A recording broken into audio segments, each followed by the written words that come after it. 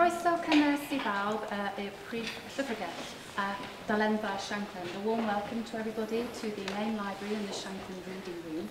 Cyfforddwyd o'r llyfrgelloedd Achdibaid ydw I. My name is Sue Hodges and I'm the Director of Libraries and Archives. And I have great pleasure in presenting Professor Jason Walford Davies and Professor Tony Brown this evening, who are going to talk about the art storehouse, the creative world of R.S. Thomas and Elsi Eldridge. And I think Jason will tell you all about the history, a little bit of the R.S. Thomas Centre and the work that's been done here around research and so on. So a great pleasure to welcome them, and thank you. And pass over to Professor Jason Walford Davies. Well, diolch yn fawr iawn, a diolch am y gwahoddiad. It's great to be as part of these seminars. I'd like to kick off, to begin at the beginning, as another Thomas said, with that photograph. Both of us look very much younger in that photograph. The R.S. Thomas Research Centre was opened in April, 7th of April 2000, following the appointment of R.S. To an honorary professorship in the Department of Welsh at the time. We remember vividly, don't we, Tony, the packed lecture room 1, where Thomas delivered what turned out to be, unfortunately, his final public reading, and it was a great, striking, memorable reading as well. He was very pleased at the establishment of a research centre in his name at his old university, and he was also very pleased that it was just that, a joint venture between the Welsh Department and the English Department, and that was a source of great pride to RS. The centre currently is recognised as one of only a handful of official research centres at Bangor, and we've developed it, Tony and I, over the last 15 years into what is now what constitutes a major British poetry archive, and it has established itself as the #1 location for the study of the work of this major 20th century poet. We welcome on a regular basis visitors, visiting scholars and so on from all over the world. To give you some idea, recent visits and inquiries have been coming from Australia, Poland, Norway, Germany, France, United States and so on, and both of us field inquiries weekly, if not daily, regarding aspects of Thomas's work. What do we have then? Well, you'll see various striking examples of these in a minute, but the archive is the definitive repository for Thomas's published work, of all the critical work on him. We also have the most comprehensive manuscript collection of his work in existence, which now runs to several thousand individual items. And we also have a substantial collection of hitherto unpublished Thomas work, with also important holdings of things like audiovisual work and that type of thing. More of this later from Tony, but we've also been building up the past 5, 6, 7 years a major collection of work by R.S. Thomas's first wife, the artist M.E. Eldridge, more on which later. So, on the opening, what have we got? Well, how do we choose these slides? How do you choose the individual items? Well, I'm going to start with that. Now, those of you perhaps in the front can see who's who there. R.S. Thomas is this guy here, out on the limb on the left, as it were. This photograph is from a Chirk newspaper and is captioned, I love this caption, "Clergymen Footballers." The rugby team, composed of clergymen from Wrexham and District, who played against the Knutsford Test School, Harton yesterday. Those European glamour ties. Clergymen footballers. Another caption I always think of when I'm looking at this particular photograph is God's first 15. The photo dates from the late 1930s, during Thomas's period as a curate in Chirk. And as I said, Thomas is the winger here. He played on the wing on the left. And his interest, indeed his active participation in rugby football, might come as a surprise to many, but his love of the game was very, very evident to those who knew him. In his volume ABC Neb, ABC Neb 1995, he discusses playing for 2 teams. One of them is a Holyhead team when he was a schoolboy, and also for Bangor's 3rd rugby team, playing on the wing and experiencing cold feet, literally, from having to kick his heels, literally, and hang out on the wing. Now, many would be tempted to see this photograph as a symbol of what R.S. himself, though, of course, never the recluse that the English newspapers and some people in Wales were trying to make him into. But R.S. did describe himself as one who sang, and I quote, "a little aside from the main road." So there you have him as part of the 15. He's always slightly on the left, on the wing, or a little aside from the main scrum in this case, I think. I'll move on to that, and welcome, Tony. Yes, when we after he opened the centre that night, we had dinner up at Oswald's, as it was then, around Victoria Drive, and he reminisced about playing rugby on where the rugby fields evidently used to be where the halls of residence now are. And again, yes, he remembered the cold hands. Those of us who played on the wing remember the cold hands. R.S. in fact began to write poetry while he was a student here at Bangor, and he had several poems published in the student magazine under the resonant name of Curtis Langdon. He said, "I have no idea where I got the name from. I think it was one of those Edwardian novelists that my mother used to read." He heard somebody in the common room on one occasion sounding off about that wretched, I think that was the word, that wretched Curtis Langdon. And he's not going to publish any more of his poems. So he submitted another poem under the name of Figaro, and they got that published as well. Anyway, after he graduated, goes down to Cardiff to do his theological training. He becomes curate at Chirk. This by now is in the second half of the 30s. And walking, he writes about walking in the Dyffryn Ceiriog, and he continued to write poetry. And eventually, he put the poems he was writing together in a collection called Spindrift. We don't know if he ever sent it to a publisher, but it remained unpublished.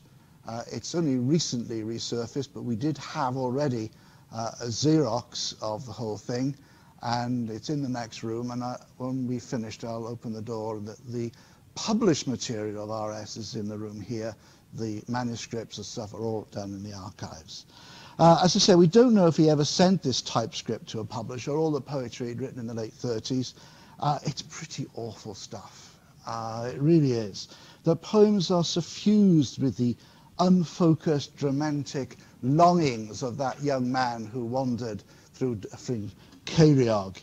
The rural scenery is everywhere in these poems. It's usually dusk. Here's a few lines. "The mystic hour when whitely shone the unknown flower, and darkling wings had swept away the last pale streamings of the day." You can see what I mean. The language is derivative and dated. "Behold, o'er, thou art, cometh, maids are everywhere." This is in the late 1930s. Think of what was going on in English poetry. This is a decade and a half and more after The Waste Land, which he clearly hadn't read. But one poem in Spindrift does seem to be rather more focused. It's called simply Sonnet, and I'll read it. "I never thought in this poor world to find another who would love the things I love, the rain, the silent hills, the sky above. One who was beautiful and grave and kind, who struck no discord in my dreaming mind, content to live with silence like a cloak about her tender thoughts, or if she spoke, her gentle voice was music on the wind. And then about the ending of the day, always, in early spring, when a soft western breeze had chased the melancholy clouds afar, as up a little hill I took my way, I found you all alone upon your knees, your face uplifted to the evening star." Well, it's still not exactly modernist, but it's in Spindrift. And here it is in another scrap of paper. It's torn top and bottom, but it's evidently from a letter, and almost certainly it must be a letter to Elsi. "I have been reading over my poems. Do you remember this? Not good perhaps, but true." And then the poem. do you remember? Because this, we think, is the young poet's first poem to the woman who in 1940 was to become his wife. The reference to the cloak is interesting. We'll say a little bit more about Elsi's background in a moment, but you know, one of the things that a number of people mention is the cloak that she wore rather dramatically wrapped around her in Chirk. Okay then, who was that woman? Well, there she is. Very glamorous, very glamorous. Tony will talk more about Elsie's work in a minute. This is, well, these are studio portraits, aren't they, of Elsie, dated 1934. Dated 1934. So the question is, what can we read into, or indeed out of, a photograph? Well, I think it's safe to say here that these studio images bespeak a woman who was already at this time, in the 1930s, way before her husband, and that's a point to make, I think. A hugely successful artist, someone who was establishing quite a name for herself on the art scene in London, who wore that cloak with a flourish, as Tony's mentioned, who drove an open-topped Bentley. That's what we're dealing with here, that kind of class. And who was to have in this period, in this very period, a sellout one-woman exhibition of her work at the Beaux-Arts Gallery in London. And so it must be emphasized that she was the experienced artist, she was the worldly wise one here. And as Tony will mention in a minute, she was, we think, the major influence, or one of the major influences as far as R.S.'s poetry is concerned, right at the beginning, from 1940 onwards, or a bit earlier, obviously, they married in 1940.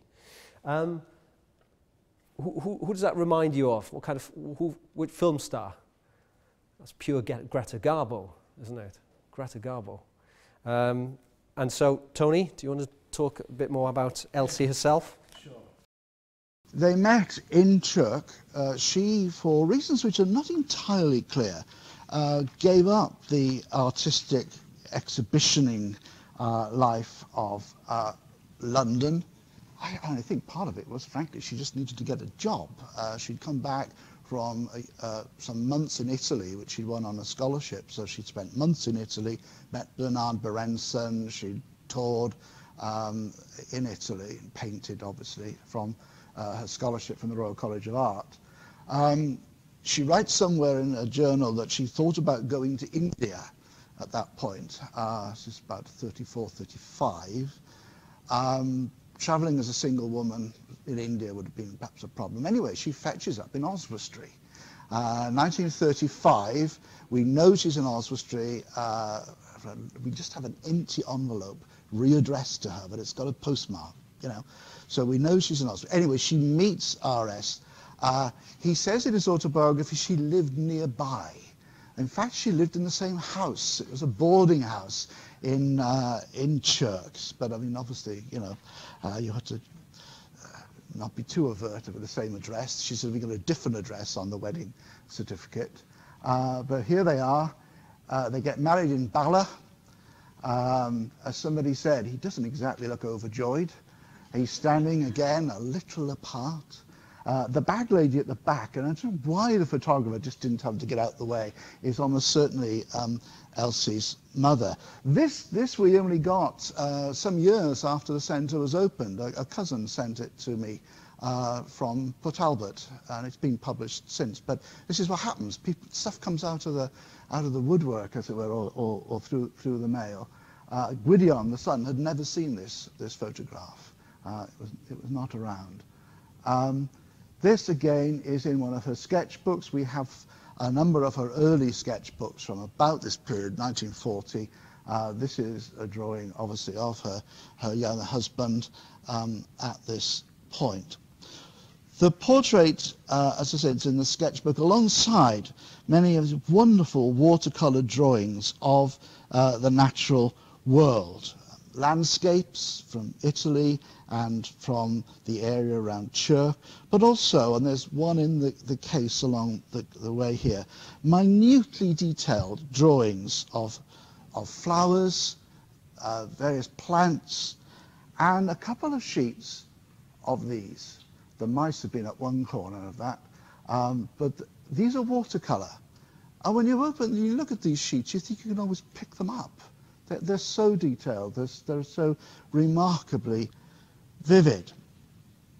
I make this point because I think, again, it's interesting in relation to R.S.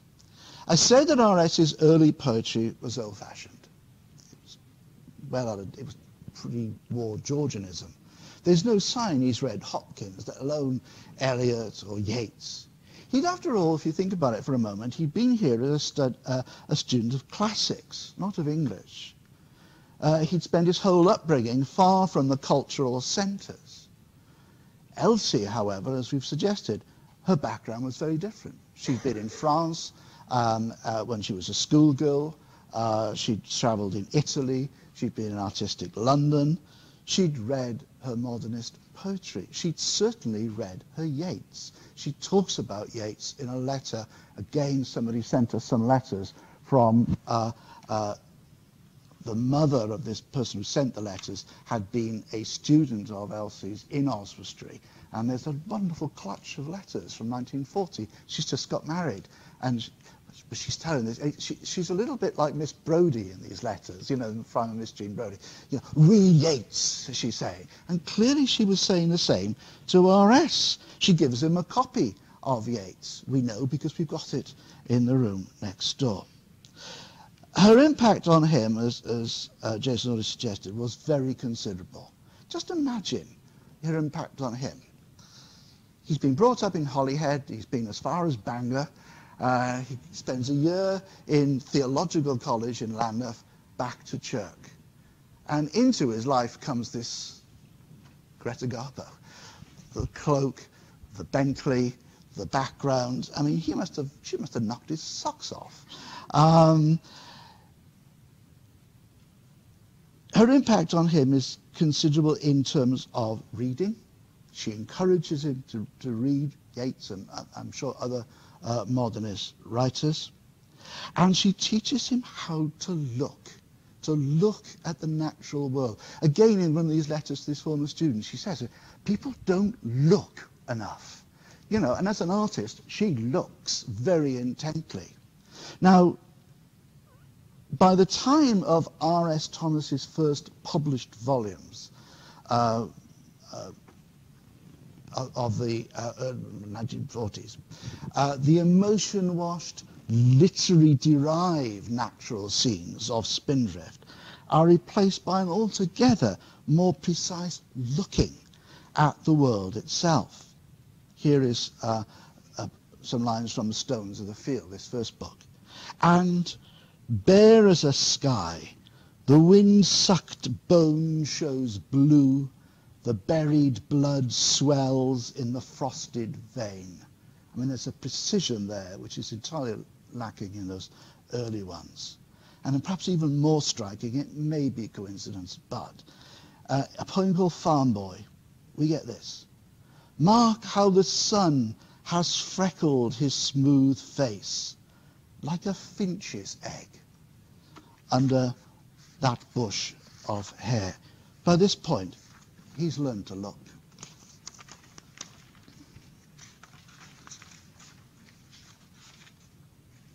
Oh, I'll move on just to one. Sorry, I knew that was going to happen.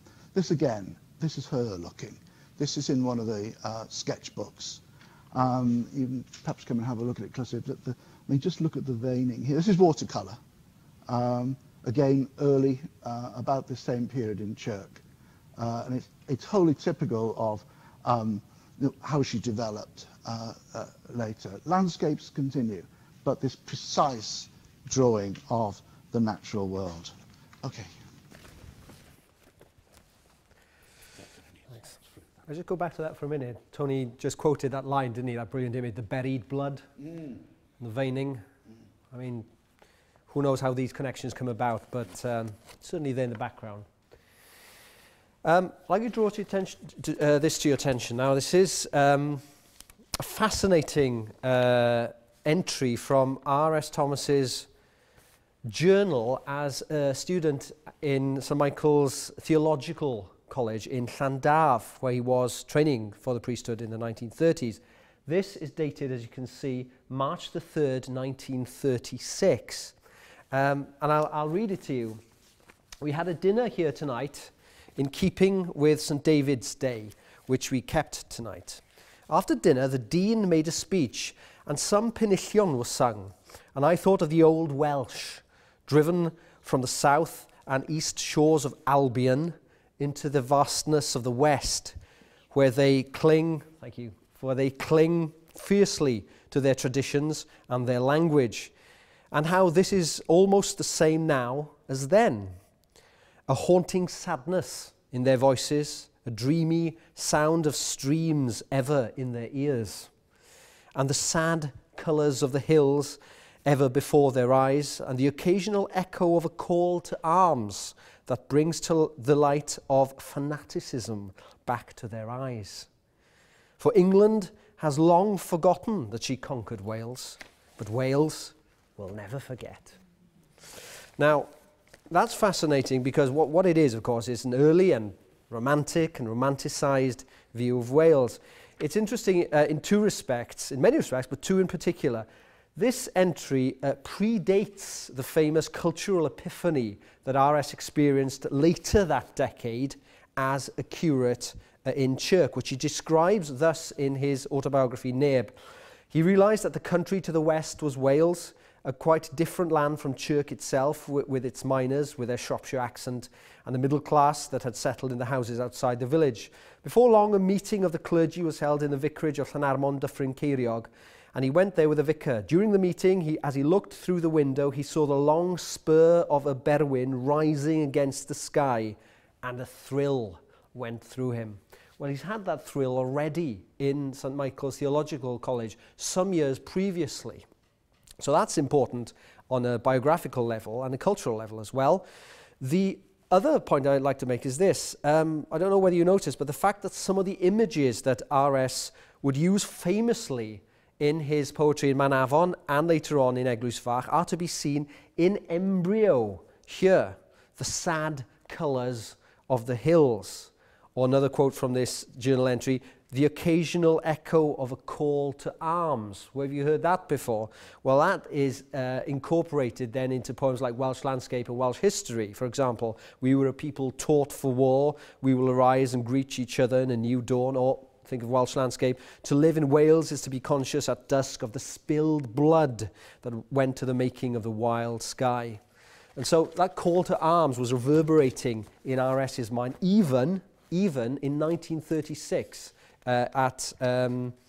Michael's Theological College in Llandaff. So that, from inauspicious beginnings, that I think is a very important personal and cultural document. It's interesting, he's going back and forth between Cardiff and Holyhead, where his family still lived, of course, when he's at Theological College. And he talks there, doesn't he, about seeing the romantic hills to the west as he's making the train journey. But I mean, it's fascinating, this rather romantic image is there that early. So nationalism is one dimension, in embryo, but it is there. The other strand of R.S.'s political position, and a lifelong one, was also there. This is too small for you to read, but I will read it. While he was a curate at Chirk, which in the late 30s, don't forget, he got into trouble with the vicar for speaking out against conscription and the church in Wales' support for war preparation. This is the period of Munich, of course, 1938. And amongst his papers, we found this draft of a letter to the press. We've no idea whether it was ever published, but this must be about 1938. The Dean of St. Paul's, in an article in Thursday's Times, has called upon the leaders of Christianity in all countries to unite in condemning war and to appeal for a settlement on the basis of the love of Christ, which is regardless of personal interest. As a young curate, I look and pray for the same thing, for the young clergy of today will have to face the posterity of the contemporary greybeards. And only if the Church of Christ in all lands, irrespective of doctrinal differences, has made a superhuman bid for peace, shall we younger clergy be able at a later date to answer the charge of being untrue to the Prince of Peace, a charge much in evidence since 1918. Let us then hear less of the sins of others and of the care of our worldly lives, and let us take heed of our own immortal souls. In our actions now, we stand at the bar of posterity. We must not crucify love again, crying as we do so, his blood be on us and our children. Pretty strong stuff from the young curate, and you know, if he's able to write like that, it's no wonder he got up the nose of some of the more orthodox priests in the area. It has to be said, of course, that pacifism for him was a lifelong belief, and included right to the very end, as late as the 1980s, his being active in CND in North Wales. They built that regional seat of government, remember, in that period in Carmarthen, a big hole, so that when the bombs fell, the men in suits would be there. And there's RS at the demo, you know, his 70s, climbing over the barbed wire. It also, of course, got him into considerable trouble when he was at Eglosfar, because there was a retired military clique there that he didn't get on with, General Pugh, who was a war hero. They made a film about him starring Gregory Peck. There's the famous story, there are various versions of it. In 1965, when Churchill was dying, General Pugh says, well, are we going to pray for the old man? Why? Says RS. He's dying, it's in the papers.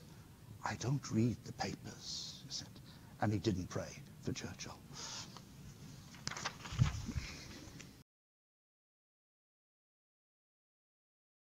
Well, as I mentioned at the beginning, we have an unparalleled collection here of unpublished and uncollected R.S. Thomas poems.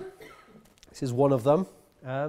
This is a poem called, or at least going by its first line, He Had a Mirror Fixed. Now, I don't know whether you can see, it's on a piece of ruled paper here, and it's been crumpled. It's obviously been crumpled. Now, there are a lot of examples of these crumpled, I won't call them drafts because they are finished poems, but there are a lot of this type of thing in our collection. Crumpled, why? Well, they were saved from the waste paper basket by Elsi and literally ironed out in order to keep them. This is a very interesting poem. I'll just read it to you. He had a mirror fixed at the window so that looking out, he could look in and see the room empty of him.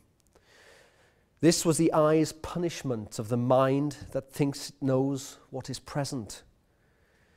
There were occasions when, happening to pass by on the outside and thinking there was no one there, he looked in and caught his own face staring at him. He was no Narcissus. There was nothing to attract in a face hungry for better reflections. Is all life like this, a coming and going between the nostalgia of its surfaces and the emptiness that is inside? Now, this is an interesting poem because of that extended trope there of mirrors and mirror imagery, something that runs as a kind of leitmotif, as Katie Grammich and others have pointed out, through R.S. Thomas's work. This is probably the most striking examples of that. There's no time today, obviously, to dissect the poem, but you can recognize here in that very use of mirrors and reflections and the reference to Narcissus, the constant emphasis, and you can see this in R.S.'s total oeuvre, really, constant emphasis on things, as Tony's mentioned, looking, the anguished consideration of the self, looking in, looking out, looking in on himself, that here basically is a poet who is obsessed creatively with issues of things like personal identity, personal anxiety in particular, and also alienation from his own country, from his own countrymen, from himself also to a great degree. By the way, R.S. was not a great reviser. Right? He wasn't a great reviser. We know that from the unpublished stuff we've got in the archive. But you can see little rethinks going on here, and you can delve into the actual chronology of the poem through those means. What I like here is this asterisk here. He wants to substitute the word appetite for nostalgia in the middle there. Such revisions as R.S. did are very illuminating, and there's probably an article to be written on R.S.'s revisions. Tony, any takers? Yeah, well, here's one now. There aren't that many. Even in our archive, I think we've got 4 or 5 maybe poems where we've got successive drafts. Most of them are ironed. I mean, if it weren't for Elsi, we wouldn't have those. They're all sort of crumpled up. However, one poem, and again, these are in the display case. This is actually quite interesting. There are a couple of fragments relating to this poem, picking up this image of luminary here. It's a late poem. We can't be sure of the date. It wasn't published in R.S.'s lifetime, and it's another poem to Elsi. I mean, what is striking about the poem, in fact, I think its sense of praise. It's almost, you know, it's not hedged around like so much of ours. Even there's some wonderful poems to Elsi, but they're often sort of displaced into the third person, he and she. There's none of that kind of reserve here. Now, this is the type version. You think, oh, that's the last version. He's finished the poem. There are various fragments. Then we get this. So read this, but then he goes back to the poem. My luminary, my morning and evening star, my light at noon when there is no sun and the sky lowers, my balance of joy in a world that has gone off joy's standard. Yours the face I recognized when young, as though I had known you of old. Come, my eye said, out into the morning of a world whose dew waits for your footprint. Disdaining a ministrant, I looked God in the eye and took those unfrocked vows that neither the church could void nor the machine cheapen, that with the years have grown to an unseen bond, harder than iron, light as platinum on my ringless finger. Now, most of us would be pretty happy with that poem, I think. The sense of growth, the sense of dedication to her, harder than iron, light as platinum on my ringless finger. But for whatever reason, he went back to the poem. This is, as we'll see, another handwritten but later draft. And what he does is he enriches the imagery of the religious service in a natural world in the later part of the poem. I think its imagery, owes something to Davies ap Gwilym and the sort of pastoral mass that you get there. And he changes the last line. This poem was only published in a very limited edition. I think it was 15 copies in a private edition that Gwydion Thomas, his son, published in Thailand. So it's not easily accessible.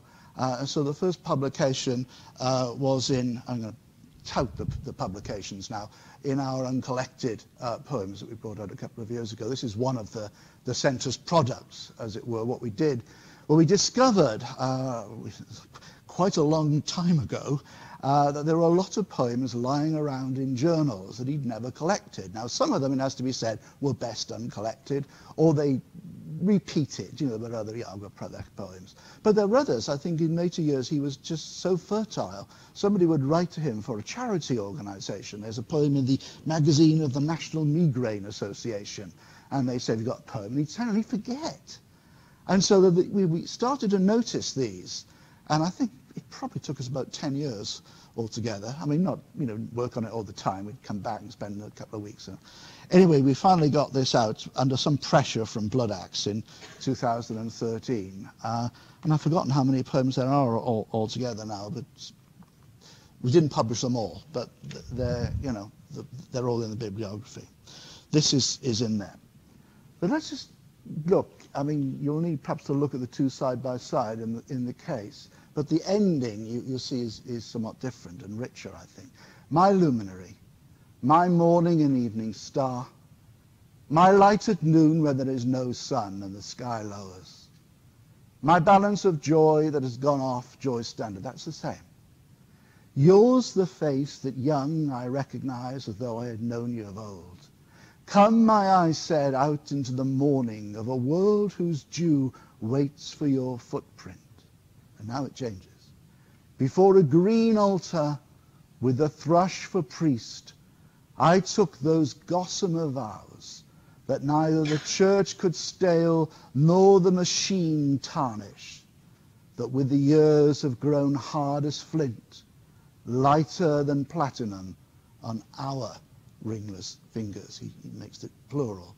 The machine, of course, becomes the sort of the bête noire, almost literally, in the poems that he writes in the late 60s, early 70s at Aberdaron, in the volume, the wonderfully entitled volume, H apostrophe M.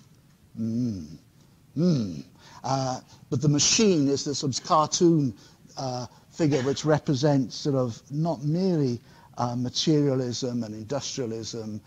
It represents kind of machine thinking, sort of cliched thinking, insensitivity, lack of imagination. But there it is, lurking in this poem too. And it's here also, because we're going to go back in time just for a moment. This is the only record we have, it's a photograph in the archive, of a mural which Elsi did for something called the Ibis Club, which seems to have been a social club for the staff of the Prudential Building Society in London. 1939. Perhaps her best single-known work, perhaps the highlight, the centerpiece of her career, really, was the mural she painted on panels for Gebowen Hospital in the 1950s, early 60s, called The Dance of Life. It shows how the natural world, and indeed human life, was being threatened by human activity in an increasingly mechanical and militaristic world. And this is now, after many years in storage. Jason did a TV program about it and saying it ought not to be in storage, and the next thing we knew, it was there at Glyndŵr University. It has to be said that Jason spent quite a long time trying to get it here, but it is so enormous. It's 120 feet. It's 6 big panels. And you can see it in the Art Centre at Glyndŵr University, and it's well worth seeing. You'll see some of it, I think, is online. But this is 1939. And the point I want to make that, first of all, is some of the themes, in fact, a number of the themes that are there in that much later mural are here. And indeed, that already Elsi and RS are really singing from the same hymn sheet. The natural world, the dangers of capitalism, the dangers of the machine, militarism. In fact, there are passages in Elsi's journal written in the 80s which could have been written by RS. I don't think it's kind of, well, it's not mutual influence even, it's a kind of a chord. But, you know, this is before she's met RS probably, or just about the time they met, 1939. Again, it's perhaps difficult to see. You've got peasant figures. In the front, it's a field. It's not harvest as such, but it's a rural setting.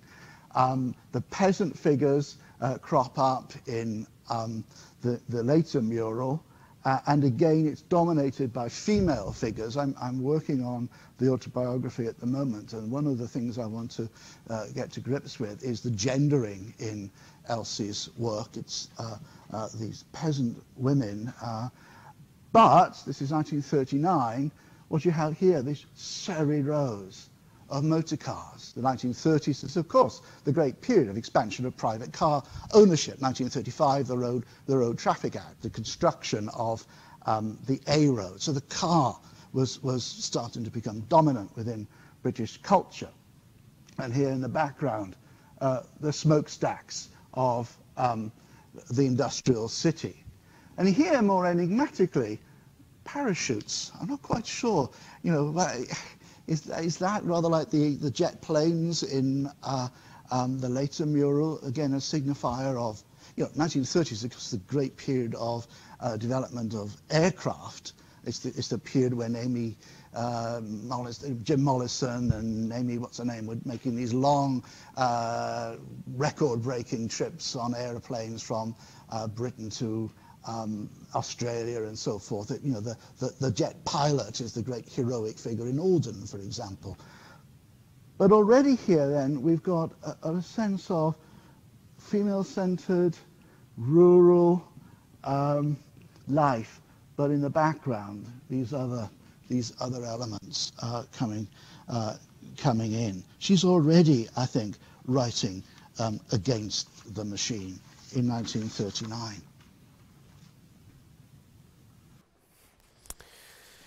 Well, from these massive mural sweeps, this is another example of Elsi's work, and possibly what she is most famous for some people at least.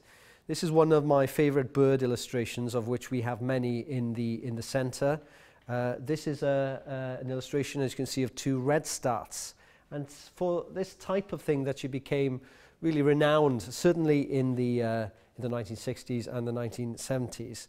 What's interesting, of course, RS also was a great amateur ornithologist, so we're back to those kind of artistic, symbiotic, shared concerns between both of them. We're starting to see basically that this marriage was an artistic partnership rather than that quiet non-marriage that some people think it was. It was anything but. As you can see, this kind of study is beautifully crafted. It's meticulous in execution and observation, and I think transcends the merely illustrative every time for me, these kind of things with Elsi. As I said, this is a good example of the type of thing that Elsi did in the 60s and 70s, together with studies of animals and plants and flowers. Some of you may have copies of these at home, because many of them were reproduced on Medici cards, produced in London, of course, and we have records of letters, correspondence of Elsi sending the originals and sending things to London from Aberdaron, from Aberdaron in the 60s and 70s. Now, one thing I'd like to emphasize before leaving this slide is this, that we shouldn't define Elsi according to this kind of study alone. The recent exhibitions that we've been involved in, partly at Bangor Museum and Oriel Plas Glenawedd and Llanbedrog, have brought together and raised the profile, I'm pleased to say, much of Elsi's work, and attest, I think, the fact that she was much more varied artist than is commonly thought, with portraits, huge landscapes, abstracts, self-portraits, some of which, for example, Gwydion's Treasures, we've got at the moment in the archive, and a self-portrait with hand and a jay feather. Those kind of paintings, for example, are absolutely, for me, astounding. And all this is, of course, not to mention again Elsi's work as a major British mural artist. The Gilboa mural, as you just heard, and the Ibis Club, of course, goes without saying. I'd like to move on to this. Now, from afar, it looks a bit of a scroll, but it is anything but a scroll, because this is a so-called scroll by one of the 20th century's greatest artists in Wales and Britain, David Jones. This is a letter from David Jones, the poet and painter, to R.S. Thomas, dated Christmas 1961. I wouldn't mind having one of those in a month's time. It is, as you can see, a combination, as in Jones's own poetry, of Welsh and English, and, as in David Jones's own art, illustrated often with different types of ink. You've got the blue, you've got the black, you've got the green, you've got the red. So it's a work of art in itself. The Welsh, by the way, here, in red and green, reads in Welsh, Dymuniadau da o wrth David Jones, I R.S. Thomas, Prydydd da. Best wishes from David Jones to R.S. Thomas, a fine poet. Now, that's, for me, Christmas 1971, an important cultural moment, we might say. One of the great modernist poets of the 20th century, one of the great artists, David Jones, acknowledging the stature in 1961 of R.S. Thomas, a sort of welcome to the club, Ronald. You will probably know that David Jones is known for his highly elusive, creative stroke scholarly, deeply referential poetry. So it's interesting to note, what do you talk about to R.S. Thomas in a Christmas card? Well, you talk about his own poetry, of course. And this is a mini essay from David Jones to R.S. Thomas. What he's doing here is he's asking, it's an inquiry really, about R.S. Thomas's own poem, Genealogy from Tears. When you get home, read the poem. Jones is here in the Christmas card asking about the references to Welsh historical and mythological figures in that poem Genealogy by R.S. Thomas. So, here in a Christmas card, what we have is an interesting example of two highly elusive poets in a dialogue on a Christmas card about going back to the sources, about establishing a specific Welsh identity in their respective works by means of allusion and echo. And it's a card, I think, that beautifully sums up much about the nature of both poets' cultural visions. So, Nadolig Llawen, Ronald, at the end there. Tony? The next one, these are just sort of random examples of the correspondence that we've got in the archive. This from a great English poet, Geoffrey Hill. R.S. had, publicly at least, very little real regard for many of his contemporary English language poets. Ted Hughes, he seems to have, related to in various ways at different phases. But the one poet whose work he consistently mentions with admiration is Geoffrey Hill, who's until recently, of course, Professor of Poetry at Oxford. And evidently, the admiration was mutual. We've got 2 letters from Hill to R.S. and a number of books signed by Hill which he evidently sent to R.S. The first one tells of how Hill had, as a student at Oxford in the 1950s, come across R.S.'s poetry and wrote to him in admiration. It was Stones of the Field. It was published by the Druid Press in Carmarthen. And Geoffrey Hill in that letter says he'd sent a letter of admiration to the Druid Press, and it clearly never got there. I mean, Druid Press was above a chip shop in Lammas Street in Carmarthen, so God knows what happened to the letter. So it's in a much later letter, sorry, not this one, a much later letter, Hill finally expresses his continued admiration, and then this is the second letter we have, 1996. By this point, Hill is, for a couple of years, a professor at Boston University. I have fallen into the proximity of creative writers, he says darkly. He says, you'll remember we met once after your reading at the Ilkley Festival. It must have been in the late summer of 1980. You expressed some anxiety that I might fall among structuralists.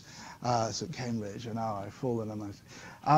Very interesting. He said there are good, intelligent young people here and in Britain who think as we do, and to resist the blandishments and bullyings of the merchants of toxic materials. Their lot is even harder than ours, I think, and I grieve for the solitude and desolation that they will have to endure. That's very Geoffrey Hill. But again, that sense of embattled isolation is RS as well. You remain, writes Hill, after more than 40 years, the only poet to whom I have addressed a fan letter on discovering the stones of the field in Blackwell's at Oxford about 1954. It's when Hill was an undergraduate. And I have no reason to think now that anyone else will qualify. And if you know anything about Hill and Hill's criticism, that is, frankly, one hell of a tribute. This is a tribute of another sort. This is one of my favourites, I think. This is a letter from the keeper of the Privy Purse at Buckingham Palace to R.S. Thomas in 1964, informing him that he is sending R.S., and I quote, "By command of the Queen, I am sending you herewith Her Majesty's Gold Medal for Poetry, awarded to you for the year 1964. Will you please acknowledge its receipt?" The idea of the reverse of the medal, which was designed by the late Edmund Dulac, is truth emerging from her well and holding in her right hand the divine flame of inspiration. Beauty is truth and truth beauty. Well, we also have in the collection a letter to R.S. Thomas from the Poet Laureate at the time, John Masefield, about this very medal. Now, what suggests itself to you? 1964. Well, R.S.'s contradictions culturally have fascinated those who knew him personally and those who have written of his work, of course. This, remember, as I say, was 1964, the Eglwys Fach period, the period of the nationalist, uncompromising, politicized poetry, the so-called middle period. And here's R.S. accepting the largesse of the English throne. Do we have to see a contradiction there? Yes, up to a point. And the reason I'm saying that is I think R.S. also saw it as a contradiction. It was at least something that he was slightly aware of and indeed possibly slightly embarrassed about. Why do I say that? Well, at least it was something that he tried to explain away in some sense, though not convincingly. Why? Well, another related item in our collection is a letter sent by Thomas to his wife Elsi, who happened to be away at the time, informing her thus, and I quote, "The Queen does show," have you got that? Yeah. "The Queen does so enjoy," underlined, "does so enjoy my poetry, that she's going to give me a medal." And then he adds, and this is I don't know, some kind of reason or explaining away, "Perhaps Gwydion, the poet's son, will be able to realize a few shillings on it one day, if he is hard up." Well, another letter from R.S. mentions the fact that he was disappointed with the medal when it arrived. He had apparently been led to believe, by who, Masefield, we don't know, that it was, and he says, a thing of beauty. But when it arrived in its box, it obviously hadn't lived up to R.S.'s or Masefield's billing. Again, the contradiction. This is a brilliant slide to, as it happens, to follow the last one. This brings us up to the Aberdarian period of 1967 onwards, and specifically to R.S.'s tireless campaigning for the pressure group Cyfeillion Llyn in the 1980s, a pressure group of which he was secretary and a founding member, of course. The group Cyfeillion Llyn, the Friends of Llyn, was a group dedicated to the promotion of the Welsh language, the ecology, and also the local economy of the peninsula. And thanks to the kindness of one of the founder members, the late Arfon Hughes from Bwlch Tocyn, we have here in the R.S. Thomas Centre the complete archive of R.S.'s notebooks and correspondence as a member of the society. This is one of the highlights. This is a letter sent by R.S. as secretary of Cyfeillion Llyn to Michael Vickers in 1992. Michael Vickers was the deputy keeper of the Ashmolean Museum in Oxford. Okay?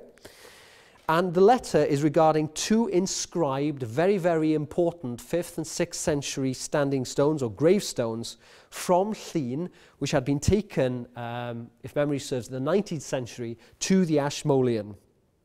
They are the gravestones of two individuals, Gwyn Hoidl, not the saint as we think now, but a Gwyn Hoidl and a Juvenalis, son of Eternus. R.S., together with his friend and neighbour Gareth Nagel, wanted them back now. He wanted them repatriated to their rightful place. I'm going to read this letter to you. Meini Pen Pris. The above, Cyfeillion Llyn, is a society devoted to the general well-being of Llyn, the western peninsula of Gwynedd. We conduct our business and campaigning in Welsh. I write in English for your convenience only. I understand that one of our members, who is also editor of our district paper, Mr. Gareth Williams, Rhydd Bengan Bach, Portunog, visited you some time ago in connection with the above stones and found that they were in the museum basement, covered with dust. Since these stones' original home was Llyn, and since they are doing nobody any good in your cellar, I love that, Ashmolean has a cellar, I would like to put pressure on you to have them return to their rightful home here in Llyn. Yours, faithfully, R.S. Thomas, Secretary. Well, what happened? Well, this basically, these were R.S. Thomas's Elgin marbles. There they are. But in stark contrast to the actual Elgin marbles, these stones were indeed repatriated. And you can see them now either side of the door in Oriel Plas Glynneweddw. A result, methinks. It's worth saying that Michael Vickers came up and met with RS, and they apparently got on quite well. But I do love that, and I write in English purely for your convenience, how to influence people. I want to move on. RS frequently expressed that he knew nothing about art. He lived with an artist for 50 years. Gwydion, in an interview I did with him, talked about how in the years at Eglwysfarth they'd play a family game where you'd be given 3 of the little reproductions, postcards that Elsi used in her teaching. She taught art for extramural department at Aberystwyth. And you'd have to choose one and talk about it and why you know what its strengths are and why you'd want that picture on there. He did know a bit about art. In 1985, Poetry Wells Press, as they were then, Seren, published Ingrowing Thoughts, which is a sequence of poems, a short sequence of poems, 2 pictures by various modern artists, including Dali, Paul Nash, Chirico, and the book really has never had much attention paid to it. It's been out of print for a number of years. Well, anyway, eventually we acquired the 2 books that RS found, in which RS found the pictures. They're 2 books by the art critic Herbert Reed, Surrealism and Art Now. And when we got the 2 books, interleaved in them were another 3 dozen poems. And I don't think, we're fairly clear that these are not just the leftovers, as it were. He seems to have gone on writing them, responding, meditating on these poems. They date from the 1980s, after RS retired from the church, 1978. It seems from other evidence that he did go through some sort of period of nervous tension. Whether that was related to the retirement or what it was, we don't know. Whatever the reason, there is in these poems a recurring sense of dislocation, tension. Warfare is a related and recurring theme. And we remember this is the 80s. He's active in CND, so there's a connection there. This is one of the poems. I've put the piece of paper alongside the image. You'll find one of the books is in the display case. This is one of the marvelous, deeply moving sequence of drawings that Henry Moore did in the underground tube stations where people were sheltering from the air raids. This is 41, shelter drawing. Hands clenched on the dark dream where the sleeper wanders, far from the crackling meadows and the sharp flowers with their smell of combustion. Alas, that waking to safety should be waking also to survivors, poking among the remains of others who were too brave to dream. A powerful image of what's actually happening and what they'll find when they get to the surface. I should add, this is another plug, that we're currently working with Blood Axe on publishing these poems under the title, in fact, of Too Brave to Dream. And Jason's going to look at another one of these remarkable poems. Well, we're approaching the end. I'll give you one other example of these superb ekphrastic poems by R.S. This is the title of this striking painting, one of three very similar images produced by the Czech painter Toyen in 1934, translates as Hlas lesa, the voice of the forest. Now, the question is, what do you see there? What do you see there? I'll read the poem first. Owl, you cry, then pause, sensing the lack of talons, beak gone, the hollows where eyes should have been. What name shall we give something that has nothing but existence to deserve tenure? Ignore it, says reason, but an echo far down in us responds to what, as Stevens would remark, looks at us without eyes and without a mouth speaks. Now, it's a great little poem, I think, and one that touches on several of R.S.'s major poetic preoccupations across the oeuvre. The process of looking, as we've seen several times tonight, naming, ascribing an identity to an object or even the self, presence and absence, existence's often contradictory, confusing nature, and at the end, how many of you noted it? A name check by R.S. To one of his favourite poems, the American Wallace Stevens, but basically a direct quotation from Wallace Stevens's Yellow Afternoon, where he says, to lie in one's bed in the dark, close to a face without eyes or mouth that looks at one and speaks. As Stevens would remark, looks at one without eyes and without a mouth speaks. These ekphrastic poems full of that kind of richness, and we hope that these will be published by Blood Axe, as Tony mentioned, sometime next year.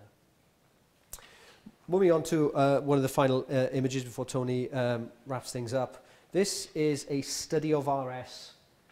by Elsi. Now compare this to the one we saw earlier. This is the older man. We saw the other one of the young husband at the beginning of the session. This is a study by Elsi of R.S. 1977, possibly for a portrait. The original sketch does not survive. What we have in the archive, as far as we know, perhaps one of you has got it. Answers on a postcard. What this is a photograph, photographic record of the sketch. Now, I'm sure you agree, very, very striking.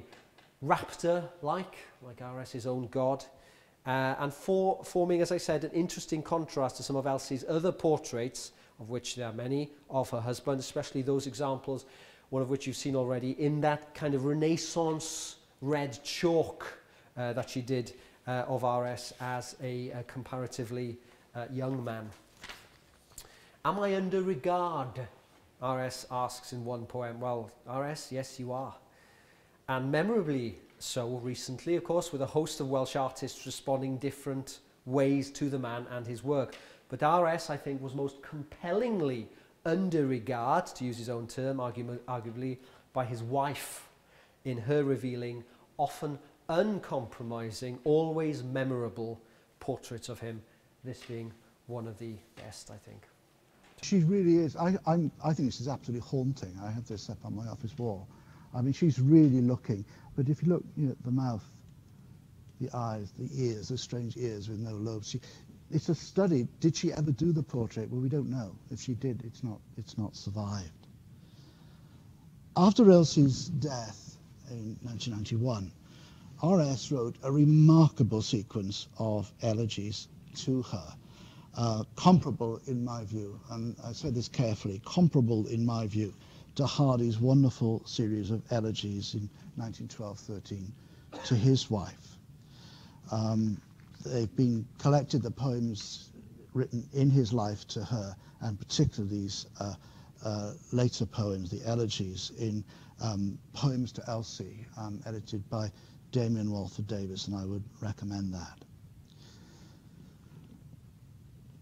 This has been ironed again. It's on the back of a bit of note paper. We don't know when the poem was written. It's not been published. As far as I'm aware, this is the first time it's been shown publicly. It's clearly another poem to Elsi, and we'll end with this. What can I say? I take your hand, leading you out onto the moss-grown floor to dance your age's faltering pavan. Let stiffness be grace. Through the eye's window I see a garden we have not left, but grown old in tending. There is a flower there that has shed its petals, not annually, but day by day, to rebuild itself on its own ruins. Thank you very much.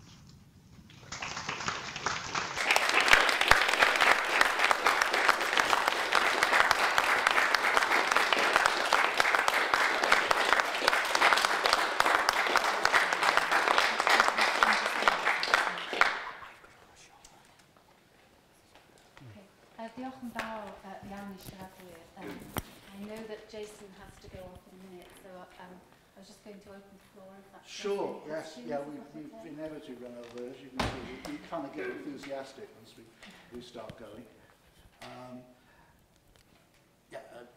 I'll feel them. I've got to dash off. He's got to get to Carnarvon. So I will field, and I'll try not to take Jason's name in vain. If there are any questions from what we've playing with microphones here again. Okay. All right, stick it on. Okay. I'm not sure anything I say will be worth recording, but there we are. Are there any questions or observations or comments that we have? Andrew? Yeah, I thought it was fascinating. I learned lots of Tony and departed as it were. But I was just wondering about the transition in Elsi's life from this kind of thing to be almost a socialite experience in his 30s to the boarding house and church. She's got this open top car, she's gone to Italy. Yes. What's happened to her fortunes, really? It is a bit of a mystery, to be honest. Somebody did propose marriage to her in London. Now, whether she's running away from that in part, I don't know. That may have been a contributory factor, a fellow student. But, I mean, she has this very successful one-woman exhibition at the Beaux-Arts. But at the same time, she's writing about how little she enjoys exhibiting.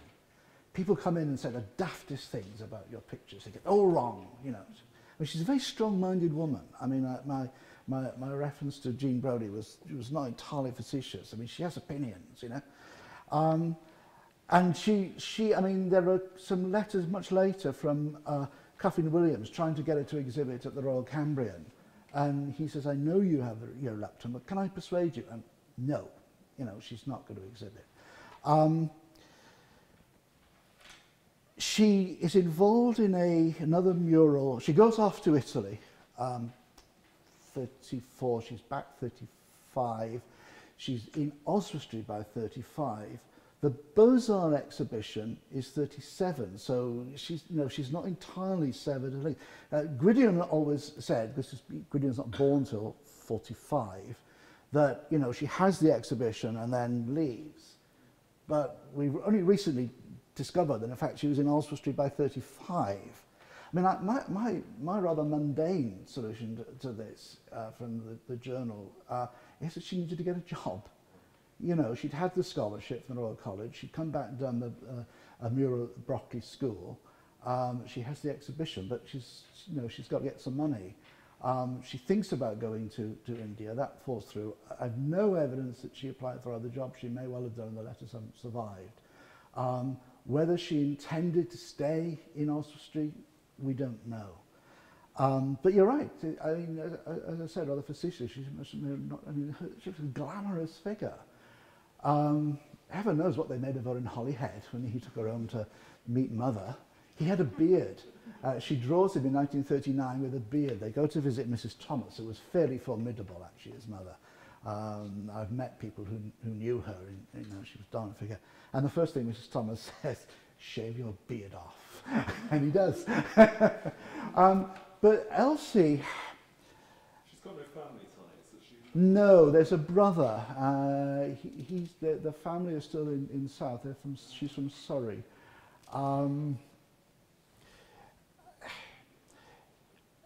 I don't think that, I mean, you could argue, well, she meets RS and gets stuck.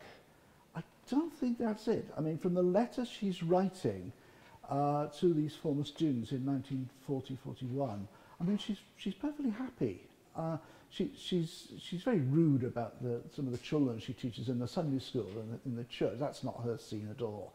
I met a lady from Eglosvark, and because I'd read Elsie around the Sunday school, this didn't go at all with the letters I'd written and the general sort of sense of glamour. And somebody told me in Eglosvark, she'd go around these, even in the 60s, these very colourful clothes and these big hats with flowers on them. There's still a touch of the bohemian. She's still the artist. There are there's some art connoisseurs who retire and live nearby, the Barons, and she's very friendly with them. So she keeps her artistic connections. She's sending stuff to the Royal Watercolour Society. So I asked this one, I said, she really teaches Sunday school? Oh, it wasn't a Sunday school. She said, really? She said RS would be teaching the older kids for their confirmation, and Elsie would look after the younger kids. And she said, oh no, she said, she taught us how to paint and how to make, potato prints. And she was wonderful, she said. So that's the best I can do. I mean, I think she wanted out of London. And the whole art scene just didn't, for whatever reason, lost its taste. And she carried on. I mean, she is sending stuff to the Watercolour Society. She's selling a lot of art through them. And I've forgotten the name of the dealers now. And eventually she's involved with Medici. And then, of course, she does the Gaboin mural. It's actually not technically a mural because it's on these canvas, frames. It is massive. I think it was, one of the royals, I think it was the Duchess of Kent or somebody came to open it. It needed the royal assent to open it, the Gaboin. And she said, well, how many people did you have helping you? And of course, she started at Manavon. This is actually rather a big rectory, and she takes over. She has this canvas all around the drawing room. And of course, then RS decides he needs to go further west to Eglosvark. So she has to roll it all up and take it, and the two goats that they had, to Eglosvark. It was an interesting relationship. It really was. Where is Manavon Manavon? is... Newtown is the closest, Mid Wales. No, I don't know. He's at Manavon, the church there, and then he moves to Eglosvark, near Machynlleth, and he then goes in '67 to Aberdaron, and in each case, in each place, he has responsibility for other churches, so that in Aberdaron, for example, he has responsibility for the little church at Llanvaileries, which you're ever down there, and I always recommend students go down to Aberdaron, not when the tourists are there, but spring or the autumn. It's absolutely wonderful. It's another world. And the little church of the Town of Viola is get somebody to direct you, because it's down a lane, but it's wonderfully simple.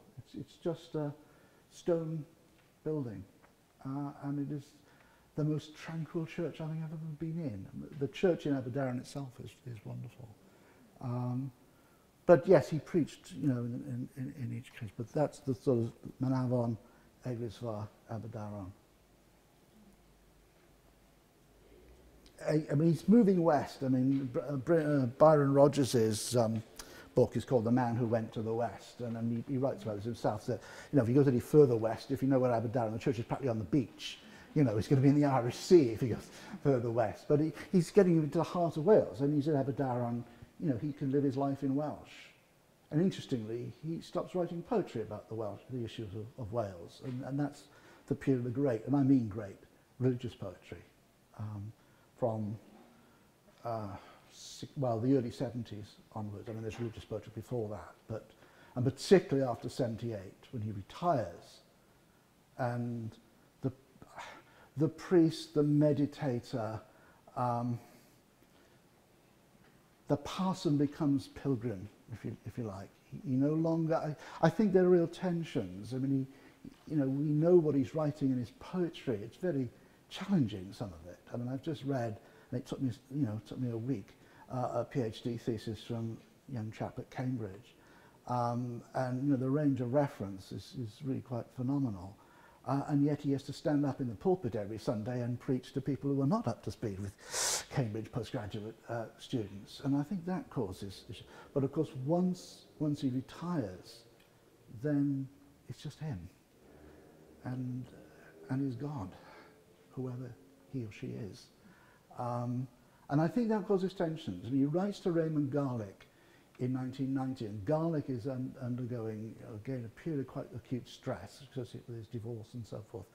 And R.S. says something about, he said, I went through this sort of sense of, you know, he doesn't use the word alienation, but that's what he means, about 10 years ago, which would be about 1980, you know, roughly, and he's on Valium.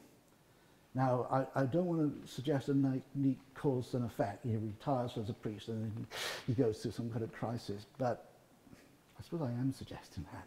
I mean, that he certainly goes through a period of uncertainty. I mean, he's been a priest for what, 40 years? And now you stop being a priest. So what are you now? You know, I mean, it's one thing to retire as an academic, but to retire as a priest is something different. And he was a man of routine. And that routine no longer, you know, he would work in the morning, he'd write, he'd read, he'd go for walks in the afternoon, visit people, and he would also visit the sick and people who couldn't, he would give people communion and so forth. And all that sort of, that regularity disappeared. And I think it caused stress at that time. It's there in the poetry. Sorry, I should stop. Are there any more quick questions that anybody wants to raise? It's such an amazing background, I think, Tony. Thank you. Okay. And I did R.S. Thomas at school, and I'm sure other people have got huge interest. But I never knew the detailed background to the artistic partnership with Elsi. Oh, and certainly that whole thing about getting him to really view and see in a different way, which so affected his poem. And I think also I'd just like to say thank goodness you liked ironing. Absolutely, absolutely. Yes, I should say that we have the drafts of her unpublished autobiography in the centre, and that again is going to get into print at some point when we've got time. So, okay. Down.